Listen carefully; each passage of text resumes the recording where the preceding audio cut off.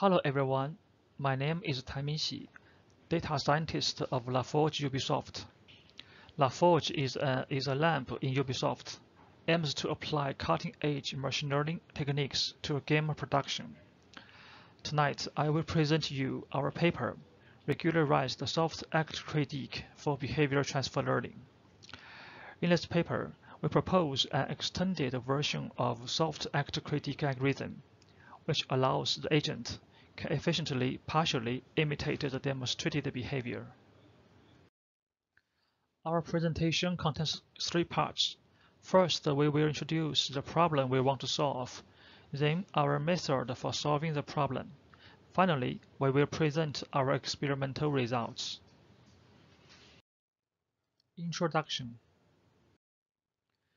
In video games, we usually need NPCs complete a task with different behavior styles, or we need bots can apply expert experiences in ideal environments to real environments to help them complete tasks as quickly as possible.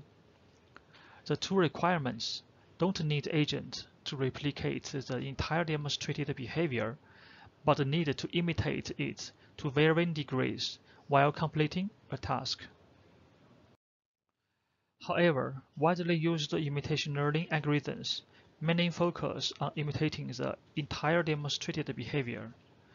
Therefore, there is a need for an algorithm that allows the agent can partially imitate the demonstrated behavior. Our method. To meet this need, we first reformulate a soft actor-critic algorithm on the constraint Markov decision process.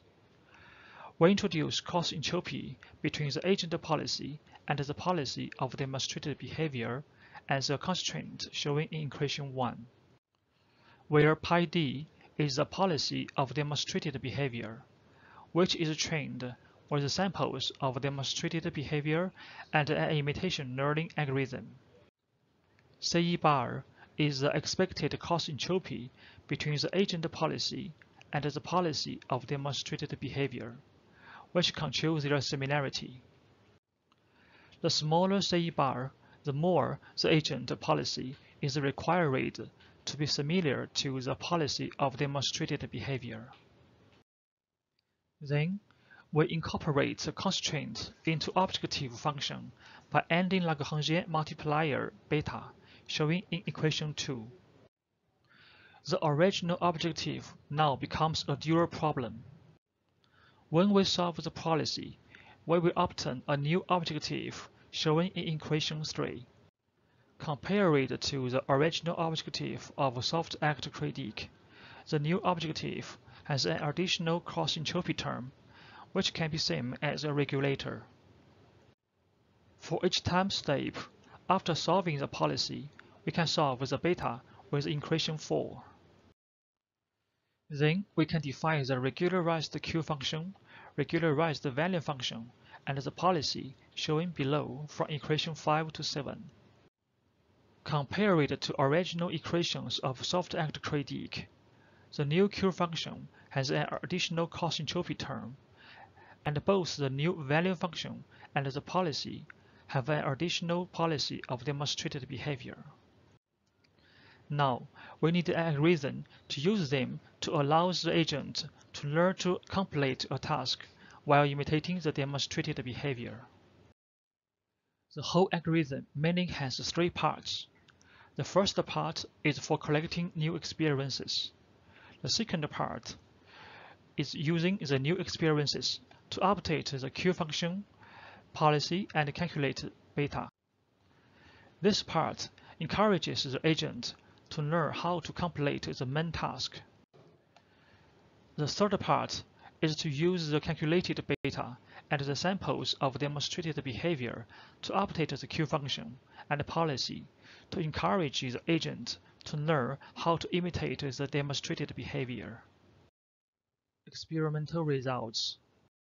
We evaluate our algorithm on a Rabbids video game, which is a casual game developed by Ubisoft. We first define the main task and then define the specific behavior that should be imitated. The main task is car number 4 hit directly car number 1.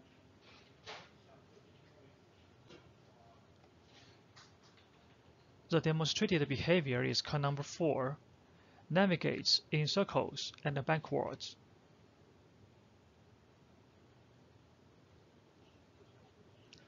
The goal of the agent is to imitate the demonstrated behavior while completing the main task. We evaluate our method by setting 3 different expected cost entropy values of 1.5, 1.55, and 1.6. Figure 1 shows the cost entropy value during the training process under different constraints.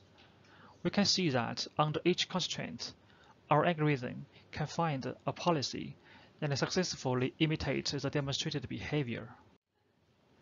Figure 2 shows the task reward during the training process under different constraints.